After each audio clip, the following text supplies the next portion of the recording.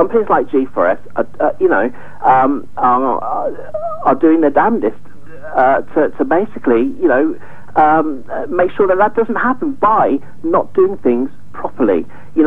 Obviously, I want to try and stay in there for as long as possible without getting found out by G4S. So I'm sure there's going to be a big manhunt in the next time I go into work. If they're listening to this, and try and really stay there for as long as possible to see what the outcomes of all this is. Because if I was to leave now, obviously I'd only have half the picture. So I actually want to stay in there for as long as possible, hopefully to the Olympics, and then keep reporting back on what's going on and how they're doing. Nice one, Lee, and I hope you can maybe report back to this show over the weeks as long as you get on. Now, also, another thing you said which is also really worrying is that uniforms are going missing or being stolen from the uniform distribution centre in the training facilities. Yes, absolutely. Okay. This came directly from a contemporary international person, and I reconfirmed it with a G4S security guard. Somebody had come into the training area and they were given a uniform by mistake, and they were told to then go back out to hand it back in. And then someone else came out and said, uniforms are going missing all the time. If you've got a letter to pick up a uniform, you're the only people that are supposed to pick up a uniform, right? Okay, but people aren't. People are going up to the uniform depot, as it were, and saying, I'm here for a uniform. Oh, I forgot my email. And they're going, don't worry about it, we'll give you a uniform. Now, again, we know in Iraq, in Afghanistan, terrorists get police and security uniforms. They dress up, they have accreditation, they then come back in, and then they do something. This is, modus operandi, of a terrorist. So that to me is extremely worrying as well. And on top of the uniforms as well, people have been given the wrong accreditation material. And the accreditation material comes from LOCOG. And what LOCOG do is that they look at everybody and they say, okay, you're going to be a security guard for G4S. These are the areas that you're allowed to go into. You're going to be assigned to the stadium, or you're going to be assigned just to the outer perimeter. And in the outer perimeter, that gives you access to the Olympic Park. Or if you're in the stadium, that's going to give you access to all the administration buildings, the Olympic Park, and the other Olympic venues only. Right? People have been saying that they've been given the wrong accreditation. I had an army guy come to me, and he said, look, I've just basically been given the wrong accreditation, and I was told to go away and come back in a week. To get it replaced in a week. I mean, this is crazy. What happens if that guy didn't come back? He was, you can see he was an honest guy, and he was worried. And so, what happens if that, a terrorist actually goes there and says, look, I want accreditation. I'm on the training course. Here's my, proof I'm on the training course. They give him accreditation. It's the wrong accreditation, and he just never comes back, except when the games start, and he will be able to walk into the Olympic Park. This is how worrying it all is.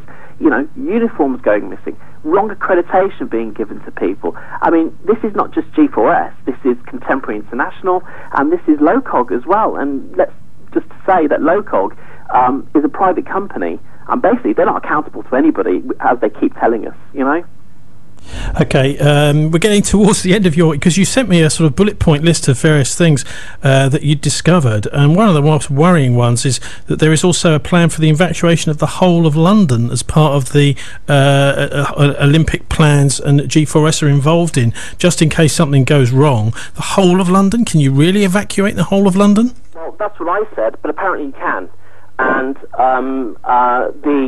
as far as I know, what's going to happen is that the security guards used for the Olympics will be at the forefront of getting the public out of London. And I don't know how they're going to do that, because we haven't been told that much. But that's all that basically they've said to us, is that if there's need for an evacuation of London, and they seem quite serious about it, this didn't seem something like, they spent a lot of time on this. For example, on day 2, they were talking about, the possession and screening areas, and they covered that in like half an hour. They spent a good 2 hours talking about the evacuation of London and how important. Now, just a minute, Lee, hang on a minute. There's something like 11.5 million people in London. How the hell are they going to get 11.5 million people out? Well, I don't know, but the thing is, if you think about it, if you've got, you've got 125,000 people that are basically working for the Olympics at the Olympics time. That's including security, various contractors, and other people with accreditation, police, security, everything. Then you've got the army that's going to be there, and plus this other batch of army that are coming in. Now, if it's true that there really are 100,000 other troops coming into London and being held at barracks all around London, surely, maybe that would be enough to get people out of London. If, I suppose, that there was a terrorist attack that was so horrific, everyone would want to go anyway, and that's what I've been thinking about. That's the only way, I guess, people would want to leave London, is if a biological chemical weapon had gone off. You'd want to get as far away from London as possible, and so therefore you need as much help as possible. The fact that they're saying it before the Olympics is quite worrying to me. Well, surely, they're saying that they're being well prepared, surely. Yeah, maybe so. Yeah, absolutely. And that's what you've got to think. Otherwise, you wouldn't turn up for work, would you?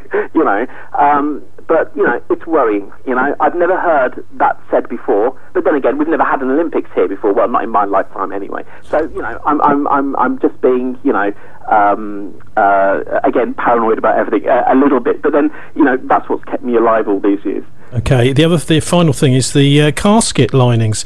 This is basically for dead bodies. Apparently 200,000 of those being shipped into London. Yeah, these casket linings can hold... I didn't know what they were at first, because they said casket linings, and I said, what's that? I said, is that for a coffin? And they said, no, it is a coffin. And I said, oh, okay. And they said, well, they can hold 4 to 5 bodies each casket lining can. And I suppose, again, if a terrorist attack or something was to happen at the Olympics, you'd probably need, a lot of these things, to put people in, So again, to me, that was quite worrying, From the day one of joining the Olympics, I felt it's got more sinister as time has gone on. And, obviously you're getting little tidbits of information. They're not telling you everything. Obviously they can't, because that's a security risk in itself. But if they just said, hey, look, this is a precaution, this isn't going to happen, but if it did, this is the procedures that we do. Well, they're not saying it like that. They're saying, these are the casket linings, and this is what we're going to be putting people in if something happens. And to me, I don't think I need to know that as a security guard working for G4S on a pedestrian screening area. Maybe I do if I'm a policeman. Maybe I do if I'm a part of the other emergency services. But as a security guard, I don't think we need to know all this particular information. Especially about the evacuation of London and things like that. And it seemed to me that they were reveling in giving us this information. They were giving us kind of, one of the guys, Nicholas, who is one of the trainers at Contemporary International, was laughing about it as he was giving us information, and almost sort of, he was excited by it. And to me, that was worrying. If that was me giving the information, I'd be very deliberate, I'd be very sober, and I'd say, hey, look, this is a precaution, but ... And it's not being delivered that way. And on the other hand, you can think, well, maybe, these guys at G4S and Contemporary International, they are ex-soldiers. They don't think anything of saying things, and they're just saying things as they would do if they were still in the army. And I understand that to a certain degree as well. Okay, well, Lee Hazeltine, thanks very much. And finally, I did say finally just now, but again, finally, I've just noticed something else that you scribbled to me, and that was that we've got search and destroy drones as well. Now, this is something I think which is quite new to London. We've heard about these missile bases on the tops of tower blocks, but not the search and destroy drones. Yeah, the Predator drones. Yeah, we were told that quite specifically, actually. They said that, if a terrorist attack, happens in a van or anything like that, don't worry, because there's Predator drones in the sky and they will take them out. You won't ever see them, but they're circling London. And again, I found that a little bit worrying as well. These are the sort of Yemen and Afghanistan type things, aren't they, that have been killing people over there? We were shown a video, actually. They showed us a PowerPoint presentation, a little bit about the drones, what they do, what they carry, and how now they recognise targets and stuff, how they're flown, remote controlled, and we were shown a little video of them taking out a group of people. I think it was in Afghanistan, and I found that very upsetting, quite honestly. A few people cheered in the crowd, but I don't cheer when I see people getting killed, whether they're so-called Taliban terrorists or not. I find that very disturbing, quite frankly. Do you think it would have been possible for, say, ordinary police to have done this job rather than a massive company like G4S?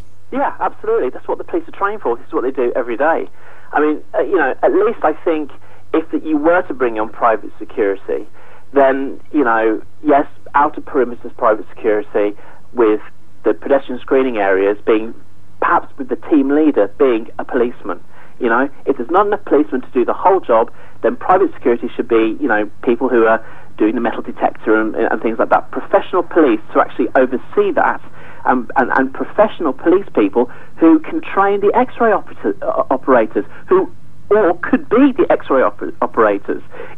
Surely there's enough people in the country, or we could even fly them in from around the world, I suppose, who are professional X-ray operators, just for this event. How hard can that be? But I do think the police need to take a bigger role in what they're doing, because as far as they keep saying to us, they keep mentioning the police, but saying, oh well, the police will be happy to help you